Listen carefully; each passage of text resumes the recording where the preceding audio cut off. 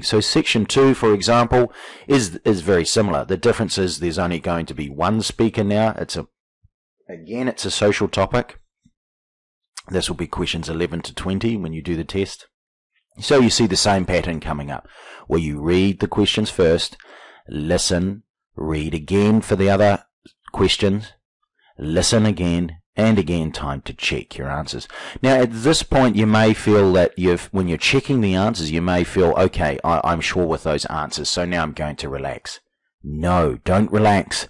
Look forward, immediately switch to the next section. So in this checking point, if you think you have all the answers, or you're really not sure, you cannot guess, then don't relax, look at the next section and preview that as well.